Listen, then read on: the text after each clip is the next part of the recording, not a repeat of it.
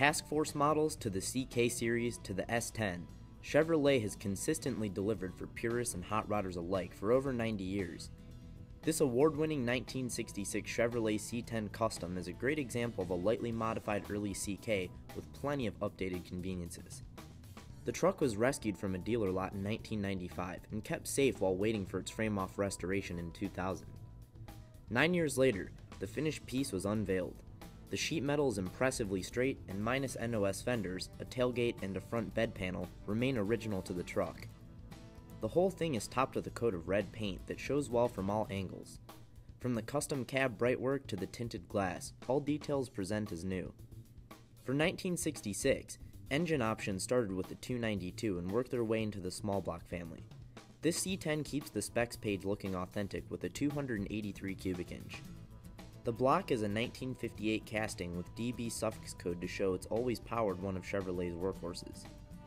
Bored .40 over and dressed in fresh orange paint, the block is topped with mid-1980s GM heads, a factory intake, and a Holly 4-barrel carburetor.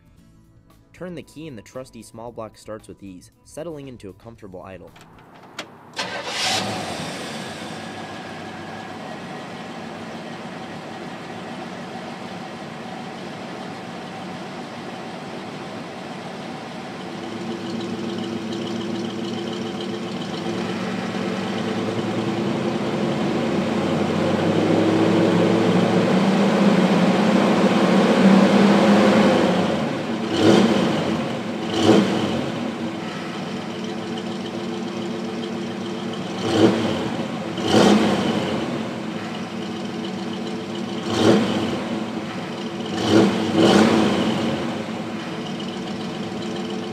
The interior of this C10 is refreshingly straightforward, but executed well enough to win Best Interior at a 2009 car show.